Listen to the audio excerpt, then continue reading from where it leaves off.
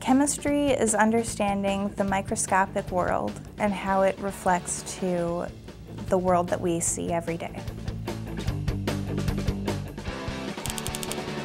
When it comes to manufacturing anything, it's just molecules coming together to form any materials. You work at the microscopic level and build your picture up bigger. We have organic chemistry, analytical chemistry, physical chemistry, biochemistry, and theoretical chemistry. 1 semester of research is required. In our lab, we find drugs that we think will help cure diseases. With an undergraduate degree in chemistry, you can work as a forensic chemist. Help work on patenting drugs.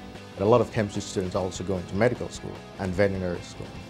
Based on how atoms interact, we can understand the world.